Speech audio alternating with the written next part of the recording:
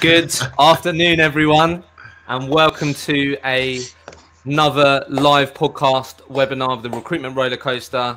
Thank you for joining us today on a very, very sunny afternoon. So if you're outside in the garden, if you have a garden, hopefully you can be soaking up some vitamin D while you're enjoying this. So I'm delighted to be joined by and Tony Bates, who's going to be co-hosting this with me today. Honoured, Hish. Yeah, honoured. No, thank you, Tony. We'll do a very quick intro in a sec, and obviously delighted to be joined by Neil Carberry, CEO of Rec. And thanks for your time, Neil. We really appreciate it. Hi, I'm Tony. Really pleased to be here. It's important that we all talk to each other in these changing times. Most definitely. So very quickly, before we do a very sort of quick intro, just housekeeping for everyone, and I just want to let you all know how you can best engage with Neil and also me and Tony. So you'll have a couple of options at the top in the chat there where Marion and Liz have already messaged saying hi all. You're welcome to chat in there and speak. The next panel is Q&A, and what you'll be able to do in there is submit your questions. So a big part of today is going to be all about getting your questions answered. And as we're talking, as we're chatting, you can use that Q&A function to submit your questions. And what you'll be able to do is click upvote on the questions that you'd love for us to ask, and we'll make sure we get those asked as well. So what I'm also going to do for all of you, just to help in terms of the context of what Neil can go into a bit more detail on or a bit less, is I'm going to submit a couple of polls in a second, which is just going to help us understand who's joining us today, to ensure that we give you as much value as possible. So Tony, let's just start with you very quickly, just for everyone's benefit. Do a short intro, and then Neil, if you follow up with yourself, and we'll go from there. Yeah, so I'm Tony Bates. I'm managing director of a firm called IDEX Consulting. We have 45 staff. We cover financial services, general insurance, and legal, with four offices across the country: Birmingham, London, Manchester, and Glasgow. So Perfect. Hisham's kindly invited me on after appearing on his podcast, so I'm keen to fire some questions your way, Neil, and appreciate you coming on to have a go at answering them if you can. Yeah, and Neil, let's enlighten us all. CEO of Rec, what do you guys do, and what has been going on in Neil's world over the last couple of days? That's a good question. CEO of the REC. Look, the REC is the recruiters organisation. Basically, I talk a lot about your REC when I'm talking to groups of recruiters, because we're entirely owned by the members. That's 3,300 agencies, Okay. and about 10,000 individuals. Wow. And that's all in the UK, right? Sorry to butt in there, but yeah, it's all in the UK. Cool. All in the UK, although I am on the board of an organisation called the World Employment Confederation, which is the RECs from all the other countries. So we do a lot of stuff together globally as well, talking to the UN and other big opinion formers. But we're focused here in the UK, and we're all about making great work happen. And the good that recruiters do. You know, we as a sector, we open opportunities for people, and we help people grow their businesses.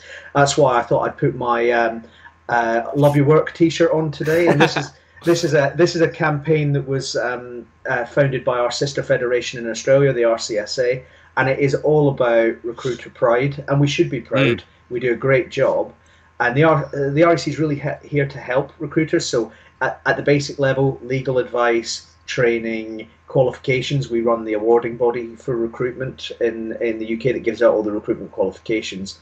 But a really big part of what we do is also representing the industry to people outside recruitment. Okay. And strangely, that's been a bit busier than normal over the last few weeks. So our experience in the last couple of weeks has been of being massively busy. 300, 400% of the demand on our time is normal, partially driven by huge numbers of calls to our helplines from recruiters trying to work out how to access those government schemes, thinking about, how do I navigate through what's happened with demand in my market, and all those questions that we'll probably go on to discuss about getting on top of your cash flow, but also lots and lots of interaction with government. You hinted, what have I been up to? Well, every day I have a daily call with the heads of all the other sector federations from across the economy, the Hospitality Federation, the Retail Federation, and so forth, where we talk about what we need to get through to government.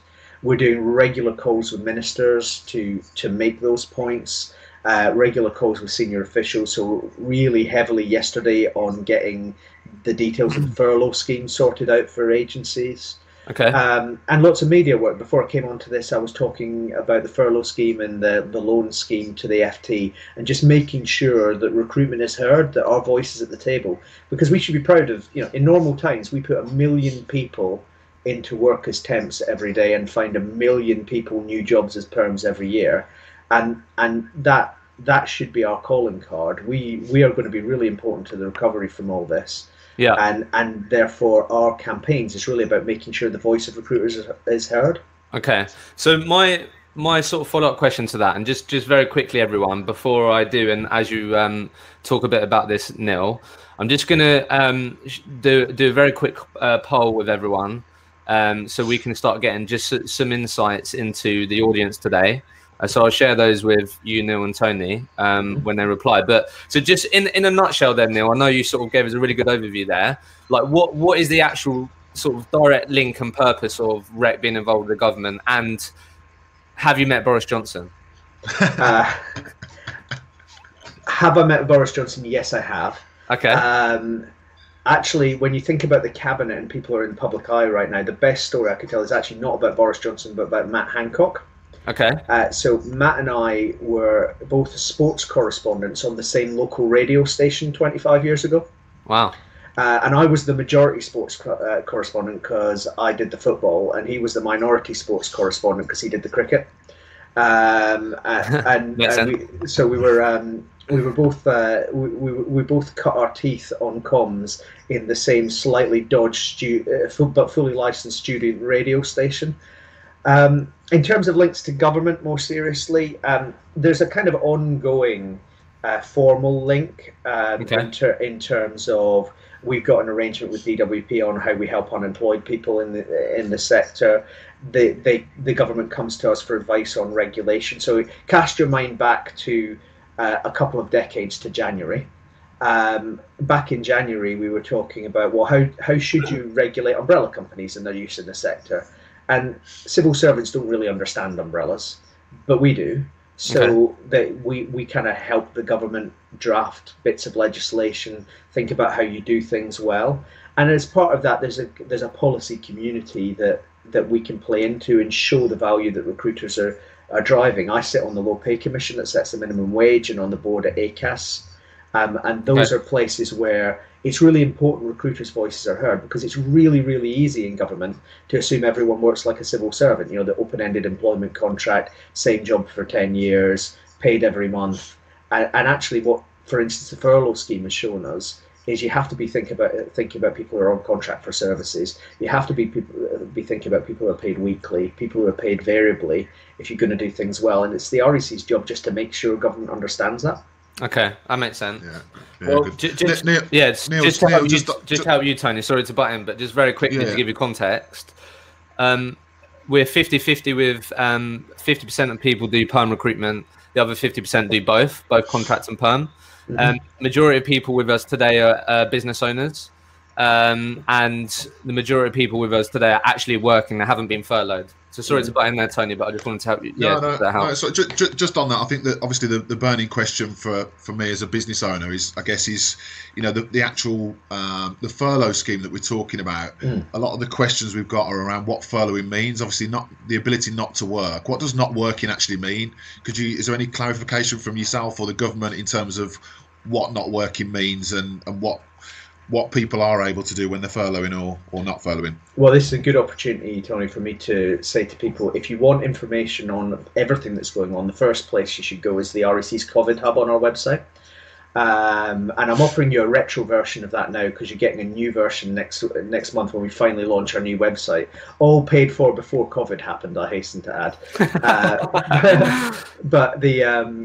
But on there, we've got absolutely everything that we can give out, as much as possible at a time like this, open access. There's some things we because of legal insurance we have to restrict to REC members, but the advice on there should be people's first point of call, and it's been really getting really good usage. We had 30,000 individual visitors over the last few weeks. They're staying more than 5 minutes, so it's clearly cutting through. But that piece about furlough, if people are furloughed, they should not be working. What does that mean? It means they shouldn't do anything other than things which they are statutorily required to do. So if you furlough a director and they have to be involved in filing your accounts, they can help you file your accounts. They can do training while on furlough, but you probably have to pay them for that training at more than just the 80%. So furlough is a full bore not working thing. I absolutely have heard from across the industry that a kind of more German short time working arrangement would be better. We haven't got government there yet, but it's a unified, I talked earlier about that group of trade associations from across the economy who are working together. We all think that a furlough scheme where you could furlough someone for 3 days a week would be quite a good idea. At the moment you can't do that. We're still working on it. What you can do though is you can unfurlough someone for a week a month if you need them to do something in your business. Wow. Yeah, one of my clients has actually been doing that. Yeah. Go on, Tony. So Neil, if you were a business owner right now, a recruitment business owner, what would you be doing personally? That's a good question. I think it's really, well, first and foremost, get across your cash, because it's your cash that will tell you. I've overused Pat Carberry's aphorism too many times on these things, but my dad always said, turnover is vanity, profit is sanity, cash is reality. Yeah. And so first and foremost, and I think most business owners are actually there now, is understanding what your cash glide path is, assuming that this is definitely going to last 3 months. It might last 6 months or even 9 months. So think about what your key decision points are, and then take advantage of the government schemes as far as you can. Furlough, I would encourage people to use furlough for those staff for whom it makes sense for. So if you don't have demand and throughput coming through, and people aren't involved in your kind of marketing and your senior client relationships, furlough probably does make sense. C-bills, the loan scheme, I'd encourage everyone to have another look at. So I know a lot of recruitment agencies looked at the government-backed loan scheme in the first few weeks after it was launched. Sorry to butt in there, but that was one of the questions submitted by Dave Lewis. It was, is there any specific advice you have on firms trying to access that funding? So it'd be great if you could go into that. So I'll say a little bit now, but there's a podcast that we launched last week on the REC podcast channel on our website, which is just me and Simon Connington from BPS World, who's on the REC Council, who's been through the process. And I'm not claiming to add any sheen to that at all, but Simon offers you absolute gold in that podcast about the work you need to do to get it right. The most important thing with C-bills is lots of people looked early on and it wasn't really working. The government retooled it completely. It's gone from lending £115 million in the first 3 weeks. It's now lending 150 to 250 million pounds a day. Wow. And what are you finding recruitment agencies are typically getting funding for or help with? Well, I think it's primarily about bridging that gap on their cash flow, so that they don't build up a cash position that makes recovery of the business very difficult. If you think about it intelligently, it should be aligned to your recovery plan, and that's probably the biggest bit of advice I've got for agency owners, which is, yes, the world will recover. We know the sun will rise. It will come at some point, whether it's June or September or December or early next year. Your clients will come back. I'm not sure clients will necessarily come back building the same businesses they had before. Yeah. So that advice that we've all heard about getting into your niche and making sure you've got a USP that differentiates yourself, I think that's even more important than normal, because I think this crisis will amplify some changes we were seeing in the sector. That big move towards being more of a professional services sector, where advice and trust with the client and long-term relationships are really important to retaining your position. So if you're an agency leader right now, get close to your clients. You don't need to be selling them stuff because they might not be there, but understand the business that they're trying to build those relationships. I think those are the things that will repay you in spades when it does come back. Okay. Good advice. I just want to go back onto the furlough piece. I know when you say no work at all, but I think it's really vague, isn't it? So, for example, if I'm furloughed at the moment, am I okay to be connecting with people on LinkedIn? Am I okay to be posting content? You know, is that classed as work? For me, recruitment work is arranging interviews, getting jobs on, sending candidates out. So, is work still classed as me posting content to say how you doing, or connecting with someone that might be someone I want to talk to in future? Is there anything you can provide information on that? Because I think that's been, where that's been a really positive question. Massive grey area for us, really, as to what working looks like and what actually work is in recruitment. Yeah, that's a really good question, and part of the challenge with giving a really definitive answer is, of course, that I can claim to be one of the small groups of geeks who knew what furlough was before COVID-19, because it's actually quite common in the US labor system. There's no legal definition of furlough in our system, and that's why you're getting these questions about what work is. I think the analogy that I would use is paid and unpaid work experience. Yeah, I think we all know that if someone comes in on an internship and is doing stuff that's helping to earn you money, you should probably be paying them. And in fact, the National Minimum Wage Act says you should be paying them. But we also know that if people do things that are around the edges of your business and they're getting experience, then you maybe don't need to pay them for that. And I think that's where we should think about for furlough. So I would say the core productive process that involves billing clients, resourcing, interview scheduling, doing the interviews, client added value client conversations about the work that you do with them, all of that off limits for people on furlough. Activity on social media, I think, is fine. Interesting one. And I genuinely think some of this is about a balance of probabilities. I don't think anyone at HMRC is going to be auditing people's LinkedIn feeds for, here's an interesting thing about the sector that I've read. They might be more concerned if they get evidence of, we've got all these opportunities, please get in touch with me. Yeah, interesting, Neil. So based on your experience then of talking to Bojo and all his mates up there, and so you've got 3 weeks, you work for IDEX Consulting, and we've furloughed you for 3 weeks. So congratulations, welcome to IDEX, Neil. I mean, it's been a career ambition for some time, Johnny. But unfortunately, we've got to furlough you for 3 weeks. What things are you going to be doing at home? What would you be doing at home as a furloughed consultant right now? Well, first and foremost, I think we should all acknowledge that this time is a big resilience challenge for all of us.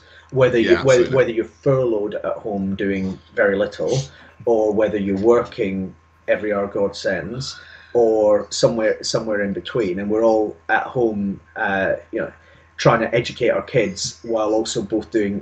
I'm in this room doing this. My wife's in another room doing a call with some of her students, and the kids are downstairs allegedly doing some schoolwork.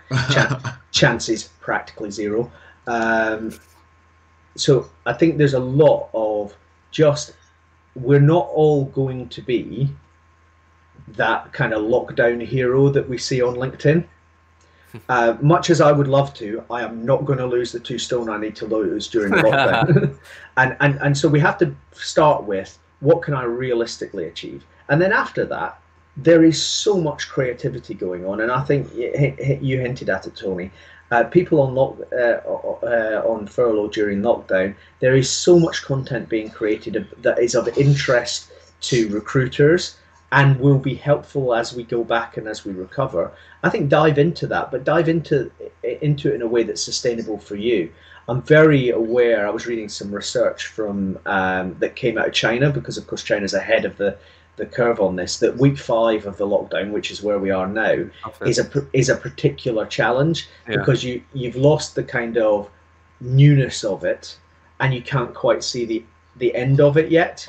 So I think making sure that you're focused on things that will help, but you do that in a really sustainable way, because everyone's got 5 pots to boil on the stove right now. Cool. Just so, Yeah, I guess the big. Sorry, Hish. No, it's fine. I'll shut up in a minute. Apologies, mate. I know it's your podcast, Yeah, mate, and I'm a it's fine. co-host. Are you all right with me continuing to talk? Yeah. Of course, mate. All right, thanks, Hish. So yeah, I guess the biggest concern is that you furlough a number of people.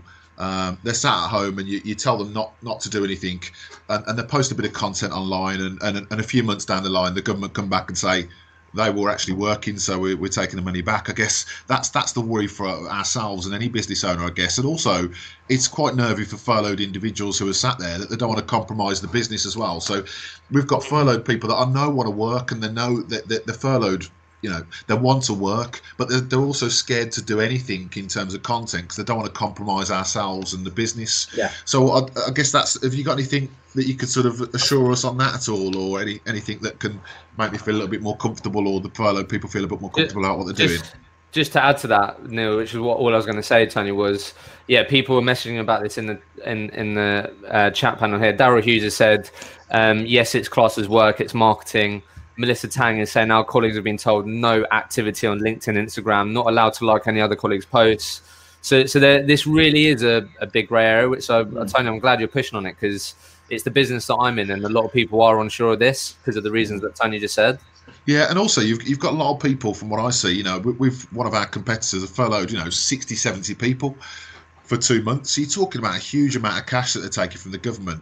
Mm-hmm. If in 3 or 4 months' time the government come back and go, actually, you were posting online, so we're going to take that money back. It's, we're back in a situation where the business is going to have to fold in a few months' time because they've taken that cash, I suppose. So it's a grey area, but it's something that we must. I guess we just don't want to be bit in the bum, do we? Yeah, exactly. So I don't know what. I guess that's why I'm asking for yourself, Nick. Is there anything? Is there a chance that we could get bitten in future? Take the furloughed money, and we get penalised for someone posting and marketing. There's even variants on the Q&A here from people having completely different opinions and business owners. So there's definitely not enough clarity on that. How can you help me with my dilemma? So first of all, it's a good question, and I don't think any of us have ever thought about in this kind of detail about the difference between the individual and the corporate on LinkedIn, and that's really where the line is, isn't it? So my first bit of reassurance: HMRC's audit is not going to be particularly focused on what the furloughed staff are putting on LinkedIn. They're going to be focused on people creating fake employees and trying to claim furlough cash. That's why the whole RTI event thing is so clear in the rules, because government's intention is, unlike lots usually when they want to control where money goes very, very tightly, is to get support to employees who are not being paid by other ways. So that's just a bit of framing to come to LinkedIn post. Yeah, I can understand why some agencies want to take a caution first approach. Yeah. And ultimately that's a decision that individual businesses will make. What I have said to friends who are furloughed is there is a distinction on LinkedIn between marketing activity for your business and what you as a professional in the field are doing. Okay, I share an awful lot of REC content on LinkedIn every day. If I were furloughed, I probably shouldn't be sharing everything the REC puts out, but I probably could comment on some of it. And as long as I'm sharing other content as well as my employer's content, and that none of the content that that I'm sharing from my employers is overtly commercial, then I think it's fine. So it's that piece around, are you acting because you are a professional in the field and you're commenting on things like, I might see something from the Low Pay Commission or from the TUC or the CBI as a policy leader and say, that's really interesting, I'll share that and put a little comment on. I think that's all right. If you're blasting out stuff from your employer, absolutely not, I think would be the line. Okay. So just a quick one. So question, just as we're talking about this. So question from Andrew Gibson. can you ask Neil what his advice is around recruitment agencies now applicable for the business rates relief and how we go about accessing this? Well, thanks, Andrew. That was something we pushed really hard for. It only applies to some agencies, so do read the guidance. It applies to those agencies who are open to members of the public for interviews and so forth, and the business site. It applies per site as well. So if you have a branch network, it applies for each individual branch. The first piece of advice is talk to your local authority. So we found out about this Monday. We got the confirmation of this Monday 2 weeks ago. I know that some of the REC members that got in touch with their local authority that day have now been paid. Okay. So pick up the phone to your local authority. They all have teams that are working on this, and work it through with them.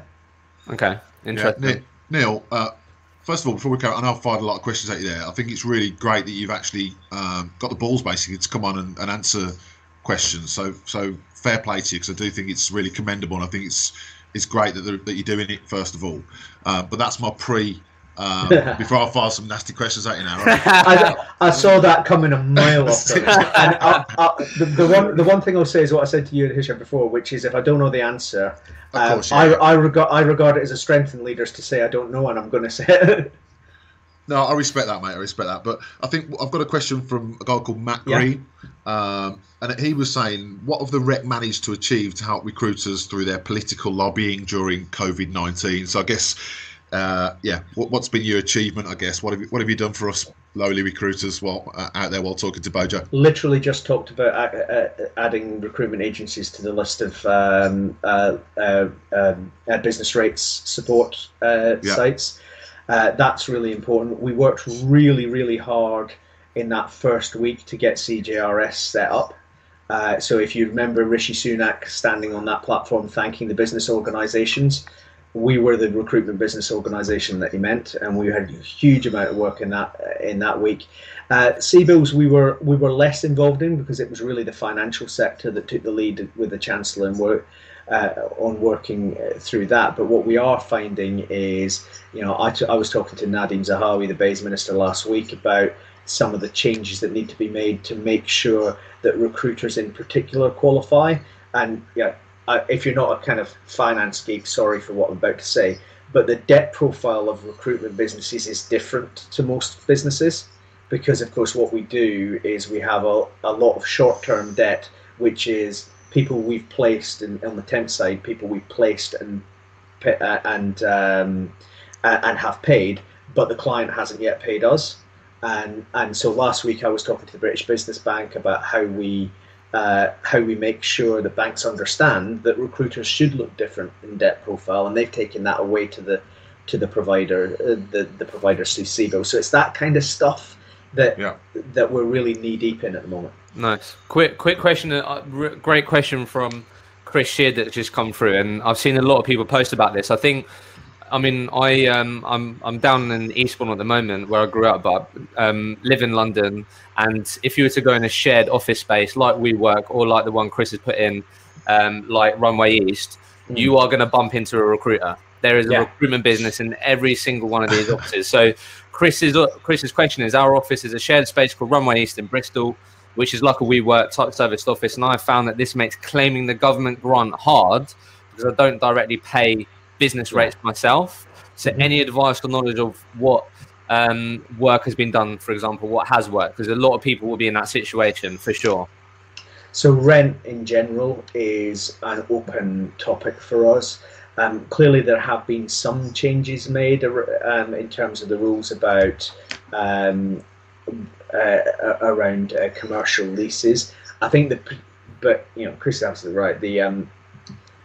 The point is sharpest for those who have spaces, who have taken spaces in places like WeWorks and Regis's. And that is primarily, unfortunately, a commercial arrangement that government is not particularly keen to get involved in. They say we're delivering the business rates rebate, but of course you aren't the people who pay the business rates, so we can't rebate you the business rates. It's tough.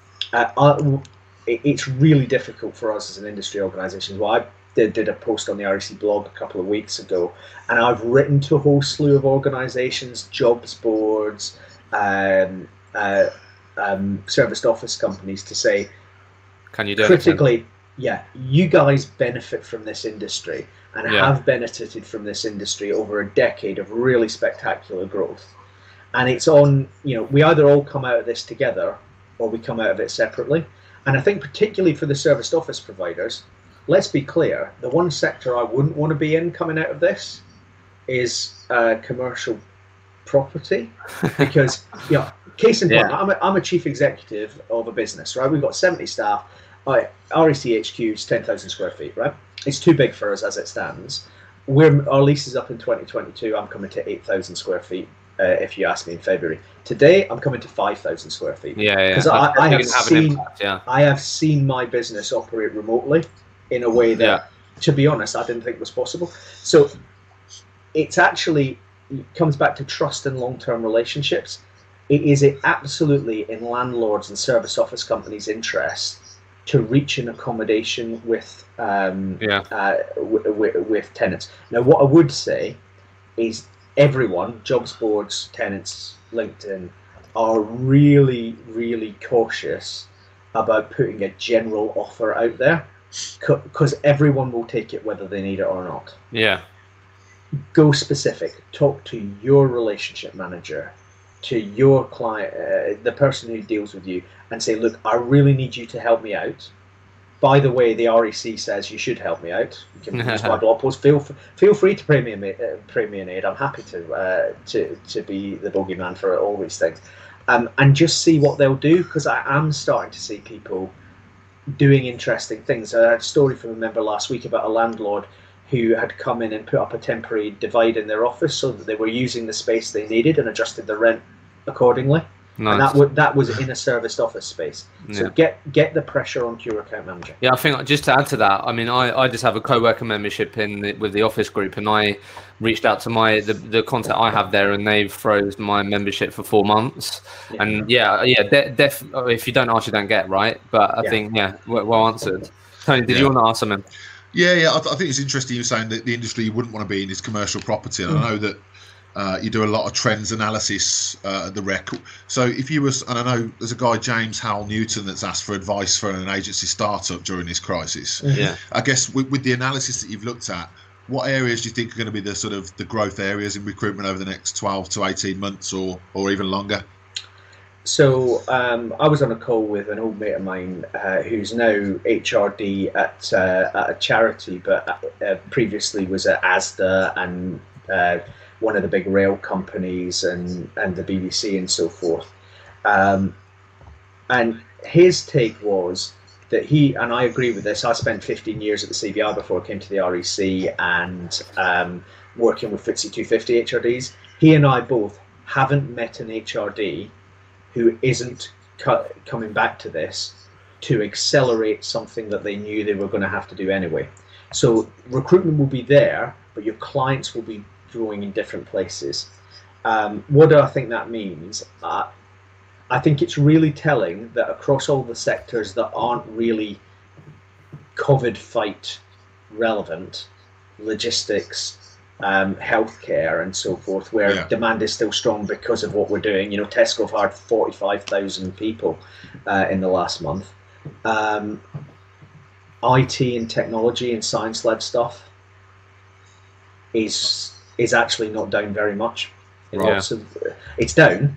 Don't believe the idea that it's resistant to the fall, but I think IT and particularly things which are about people's digital user experience and digital journeys, I think are going to be super important. Not least because, and I don't know what your experience, Tony, at your place was, we saw the lockdown start before the lockdown started. Most businesses were already shutting their physical space down before Boris banned us. At the other end, we know from China that when the lockdown ends, if Boris stands up and ends the lockdown on a Thursday night, believe me, we're not all going for a curry on the Friday night. No. Yeah. So that piece around how has our economy changed? Lots more digital, lots more thinking. So marketing, for instance, I think you'll see a further enhancement of that long-term shift towards digital. If you look into industries, I think it'd be the trend that I think will be most interesting is how far the idea of just-in-time production will be damaged, and whether we're going to see more belief in building up domestic supply chains. So I think, for instance, manufacturing might have a gentle recovery over the next decade. I mean, I think the original question had FS and insurance. Britain will remain an FS an insurance leader, and it will bounce back. Can I just build onto this? So a great question, and I've been speaking to a lot of my clients about this, because I think it's fair to say that when we start bouncing back out of this, however that looks like, that you might have less competition. Mm-hmm. So I guess what's been so the question from Suki Sidhu was, by how much will this situation shrink the number of recruitment firms? Mm-hmm. What have you been seeing right now? And yeah, could the survivors who best adapted benefit from a less saturated market when it's all over? What do you think about that? So I said earlier that I think moments like this are an amplifier of changes that are happening.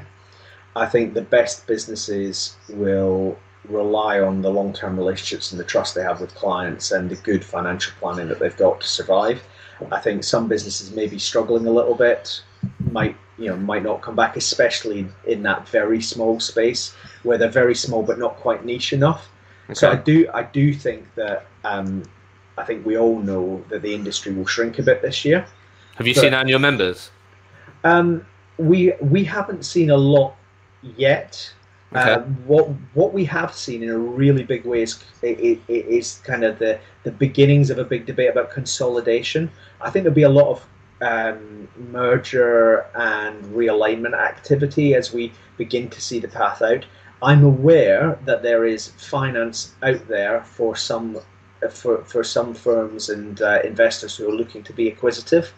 Okay. And there's a kind of a logic behind that in financial advisors saying this is a time, if you're going to invest in a recruitment business, this is probably the time to be thinking about it, because clearly you've got a certain generation of owners who are maybe thinking of exit at this point, but also you've got we've got 30,000 recruitment businesses in the UK, but actually only about 4,500-5,000 of real scale. I suspect we'll end up with more of scale and maybe a smaller number in that 30,000 in a year's time. Nice. So Neil, I read today that the recruitment sector last year was worth £38.9 billion. Is that right? Yep. What's the forecasted figures for post-COVID numbers? About £12. Well, I did see a joke from one of my council meetings today. The big measure investors will be looking for now is EBITDA, which is EBITDA, but after coronavirus effects as well. But I think I said earlier, I'd say I don't know if I don't know, and to be honest, that's unpredictable. What I would say is two things. One, the industry shrank to about 18 billion in 2009 from about 25, 26, 27. I think that kind of level of demand is probably not out of step here. But the big difference with this is this recession hasn't happened in a normal way, right?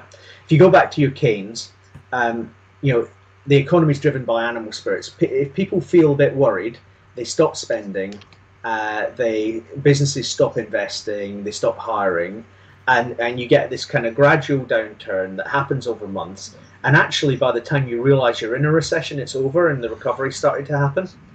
And that's a kind of demand-driven recession. What we've got here is a supply-driven recession. Governments decide to turn the economy off to save people's lives. The shorter the gap is before we turn the economy back on, the less damaging this thing will be.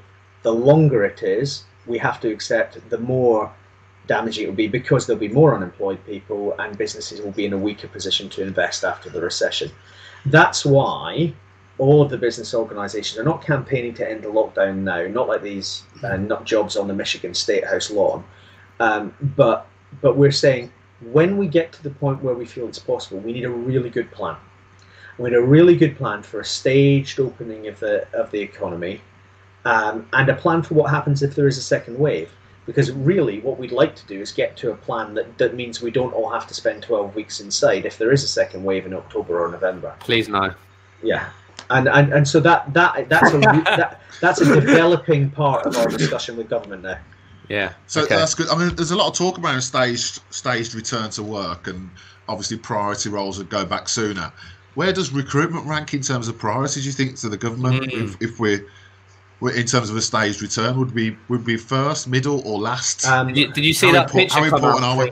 Did you see that picture got shared around from the Daily Mail? Obviously, it wasn't true, but is that what you read, Ish? Do you read the Daily Mail? I don't read the paper, mate. Come on, man. But like the red, green, and orange, the like traffic light system. Yeah.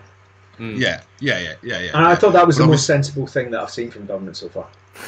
Really? Yeah, but I mean, where would recruitment rank really in terms of the phased return? I guess I think the priority roles will go back first, but I guess what I'm getting at, when do you think we'll be back in the offices, Neil? I'm asking you a question that isn't related to the rec. It's just your personal opinion. So I'll give you an estimate at the end of this, and it is an estimate and a guess, nothing more. Where does recruitment sit? I think actually we go subsector by subsector there. You remember that we have actually got some recruiters who are deemed as key workers, people working on site with food supply companies doing blue collar supply into food manufacturing, and we've been supplying letters out of the REC that people can carry on their way to work to show that they're key workers. So I think and I think we'll see a bit of that. I think when recruitment goes back probably depends when the sectors you're serving go back. Right, that makes sense. I think we're in the middle basically. We all know that probably there isn't much of a loosening of the economy until the schools reopen, and I think the schools will probably be one of the first bits, because that enables people to go to work in a really substantial way. I think the next stage will be offices that can open that aren't open to large numbers of the public, and your classic recruitment site can open in that space. You might still be doing your interviews digitally, but you could find a way to bring people back. What I'd encourage in fact I had this call for the REC this morning, every recruitment business owner to be doing is thinking about, if I could open but the government said to me I had to take sensible social distancing steps, how would I open? So case in point, we are dividing the REC staff in two. We have enough space in the office for half of the staff to be in and be socially distant enough from each other. And with the first stage of us reopening Dorset House, the REC HQ, we'll be having half of the staff in on any one day and the rest working from home. And so what's my planning for how we do that? And then when it happens, obviously, big gatherings. In the drawer behind me here, I've got 2 tickets to Wales versus Scotland in the 2020 Six Nations, which was of course famously called off at the last possible minute last month. I don't imagine I'm going to that game anytime soon. I don't imagine pubs are opening soon. I think recruiters can expect to open before that. At a guess, I think I see May very late May and into June is the point where we start to see things open up. Late May. Yeah. Good. Nish, I know you want to fire into some questions, don't you, from that have been sent across? Yeah.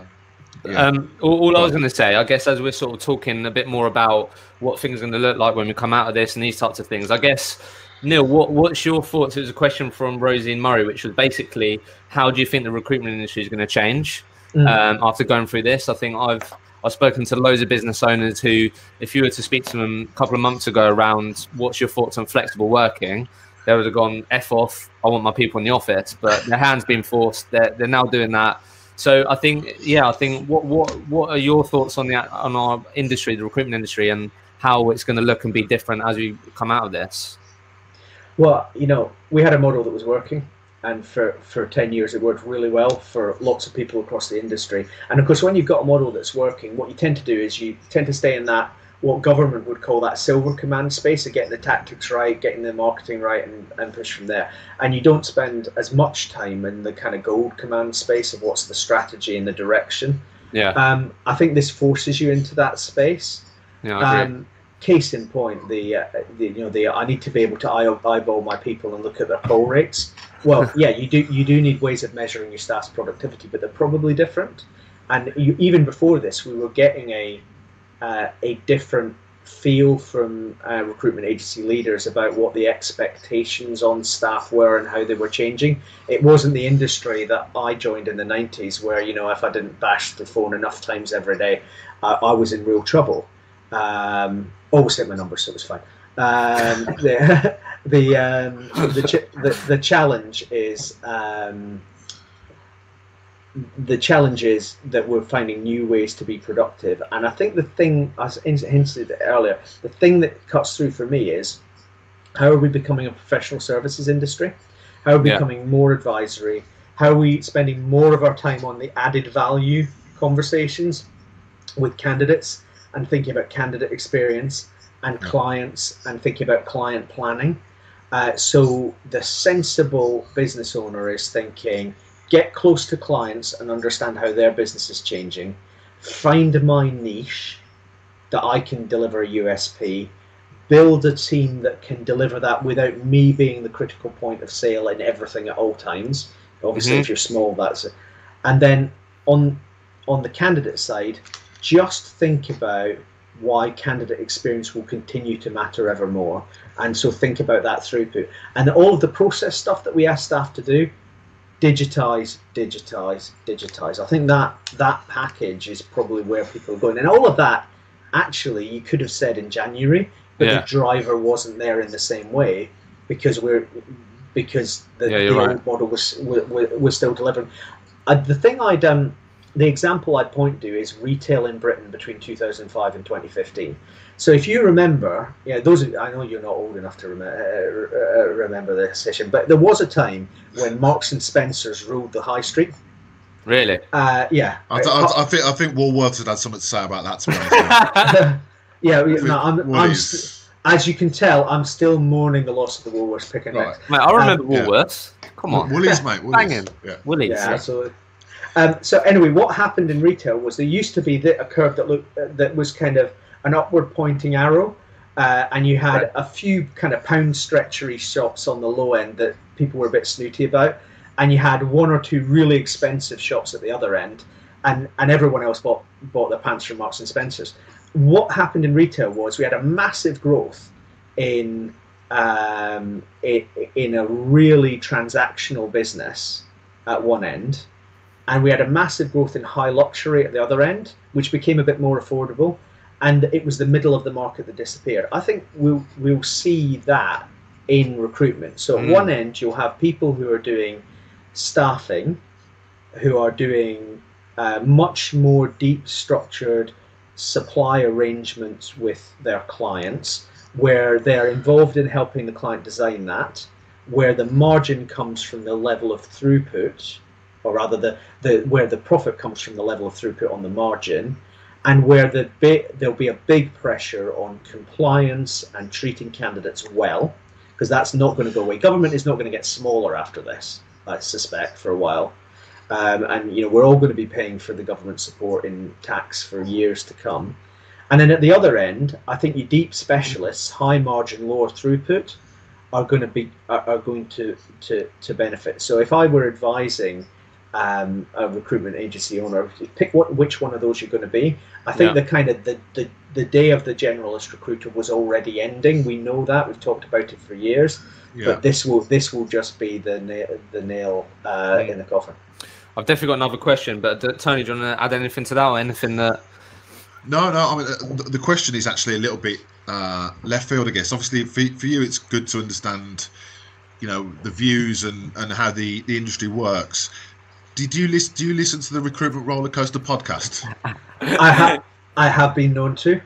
Hey. I have to say, I mean, in the interest of fairness, I also do enjoy brain food of a weekend. Okay. Nice. And what was your favourite episode, and what do you think of Hisham as a host? So Hisham as a host is good. I didn't realise he'd snuck in on me at a presentation at the expo. Unfortunately, I had to shoot off to a meeting with members, so I didn't get to see Hisham, which is one of my great losses. Favourite episode? Well, I mean, How could I possibly pick? This one's pretty good. I like that guy from the REC. All I wanted to ask, it was a question from Amy Owens. Hopefully I pronounced that right. But I think we're talking about sort of what I'd be focusing on, the positives sort of as we come out of this for the industry and how it's going to look and be shaped. But I think it's a great question. She said, what do you see as being the top 3 challenges for the recruitment industry in Q3 and Q4 of this year? So you've spoken about, we've spoken about what you should be doing and what you should be thinking about. Well, what have been the top, what do you think would be the top challenges in the next 2 quarters for recruitment businesses? One, understanding the new normal. Okay. I think there was a lot of talk when this first started happening last month of a kind of V-shaped bounce. You turn supply off, you turn it back on, everything's back to normal. I think it's a softer return curve. So a big challenge is on right-sizing what you're doing in your business to the market as it is, and not resting on hope that everything will just return back to normal. So keeping that even as things are improving, that discipline that we've learned over the last month is going to be really important. I think the second one is you're going to have to be a bit like Sherlock Holmes with the magnifying glass, finding the demand. So getting close to the clients and understanding where there is potential for growth, and maybe looking at where there are other things that you can do. Back in the financial crisis of 2008-9, we had a lot of members who got into things like candidate advice and coaching and things like that. So there might be some additional services that you might be willing to offer, outplacements and other that you might be able to offer in your niche that would be helpful. And then I think the third thing is your own people, and not just because the furlough scheme is time limited. By definition, if the furlough scheme comes to an end and you can't take all your people back on, you are heading for laying people off. There's that, but there's also the whole survivor syndrome thing, which is with the team, once you've done that right sizing, with the team that you then have, how do you get them focused on the right things for the future of the business? And I do think there's a real risk that the kind of batten down the hatches, get over the cash, hold on to everything tightly, we're not doing the marketing, that persists into the upturn and actually holds businesses back. So it's about having some confidence about backing the marketing and the outreach and the challenge, the growth potential that you see in your market, and you can only do that by getting close to the clients. Nice. Okay. I think as we sort of come to the end of this, I guess it'd be great just to sort of wrap up really on sort of, if everyone listening right now and joining us were REC members, what would you be saying to these people, and how would you be communicating to them? What should they be doing? What should they be thinking about? And sort of parting words really for hopefully future REC members. Mm-hmm. Well, of course, they all should be REC members, and we'll be happy to bring them on board in due course. We've had 6 new members this week, which in this environment you'd think awesome. Is not. It seems unlikely. Look, the REC's here to help your business grow, even when that's not what your business is doing. We're here to help your business. Our advice, well, one, all recessions end, all economic activity returns. While it might not be the time for super optimism, it is a time for pragmatism. Right now, you've probably got across your cash flow. Assume that your worst case is your core. Build on that. Make some decisions about how you grow now, and do that based on spending the time you have to get close to your clients. We will do everything we can to help you with government. We'll do everything we can to help you in other ways too. The most kind of the strangest thing we've done this week is we've written a brief to dealing with local journalists for agencies, because suddenly local journalists started talking to agencies around the country. Well, one, that's a great way actually to get your name out there, and you should definitely do it. But clearly there can be some difficult, not as difficult as Tony's questions, but some difficult questions that come from journals. So if you look on the REC COVID Hub, there's a little link that you can email our head of comms to get the REC guide to talking to local journalists. Why do you think they're doing that, or interested in that? we're getting through the initial shock, and people are interested in the jobs market and how it reacts. But they're also wanting to ask questions about temps and furlough. We haven't talked a lot about the holiday pay issue for furloughing temps. That's something that we're working really hard on at the moment, and we're starting to see members get questions about, would you furlough temps, under what circumstances? So that kind of work, just making sure people are well supported to do their business right when they're talking to journals or things like that. Okay. The REC ultimately is a members' organisation. It's like a building society. My boss is the chair, but the chair is elected by the members. There's no, the only profit we make is stuff that gets reinvested in the REC for the good of the industry. So at the end of the day, it's your organisation, and we do the things which help you best. So get involved and tell us what those things are, because while it's a bus and not a taxi, we have 3,300 members. We don't do what every single member tells us all of the time. We are pretty good at working out where the bus routes should be. Okay. Yeah. Just one last question, really, Neil. Do you ever see the industry becoming regulated? Well, my answer, of course, is the industry is regulated. So, well, okay. Well, you know what I mean. Yeah. Well, okay. Do you mean license? You mean licensed? Licensed. Yeah. Ignore the regulated and replace that with licensed. Is what I meant. Yeah. Is there going to be a point where you need to have qualifications to be a recruitment consultant to advise clients or candidates? Is my question. I don't think that kind of regulated profession piece, like a lawyer or a doctor would come in. I do think that a more robust form of quality control is likely, whether that's a strengthened EAS as part of this new single enforcement body, or a really interesting topic, which is that Matthew Taylor, who wrote the workplace reform report for Theresa May and is now Director of Labour Market Enforcement, and therefore technically the Employment Agency Standards Inspector's boss, put out a couple of months ago, which is, how can we take some of these industry codes that we have? You have to pass a compliance test to be an REC member, and how can we make sure they're really robust? And I think we'll come under quite a lot of pressure from government on that, and not just us, other actors in the industry, APSCO and others, to have a think about how we can further invest in standards in the industry after all of this. With the threat being that we'll license you if not. But I actually think that something robust run by the industry is probably better for clients and candidates, because it's just going to be more relevant than something designed in Whitehall.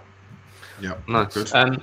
Just a quick one, Tony. I'd love to get your sort of parting words, really, because I think you're in the trenches right now. You own a recruitment business, so I think it'd be good to just get your thoughts on what your message is to your people. But just a quick one now, just before we finish. So Marion submitted a question which was just really simple, which was, are the REC running any surveys at the moment, or will be running any surveys on sort of how this is affecting or impacting agencies that could be useful for people to keep an eye out on?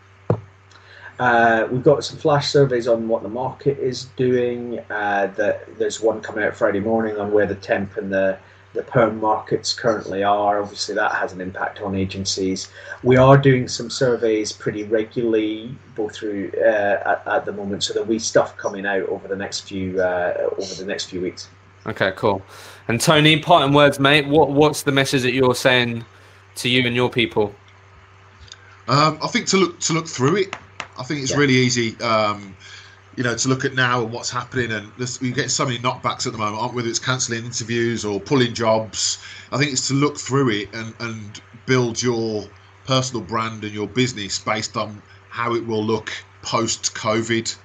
And I think there'll be a lot of positives that come out of it for the industry. The fact that we're pulling together with you coming on this and all that sort of stuff now, people pulling together for ideas and sharing experiences, and actually a slicker recruitment process, with companies appreciating the value of recruiters and the value of the process as well. So I think the only message I'd say is look through it, and look at what it looks like post-COVID. And yeah, it's tough at the moment. There's a lot of knockbacks, but we'll all be better for it longer term. Awesome. Well, look, just want to say thanks, Neil, for joining us. Really appreciate your time, being honest with the audience. Tony, really enjoyed this with you, mate. So thanks for your time and your input. Thanks, everyone, for joining us. Going to end this now, but really appreciate all of your time. And yeah, just a huge thanks. Keep going, and we'll get through this.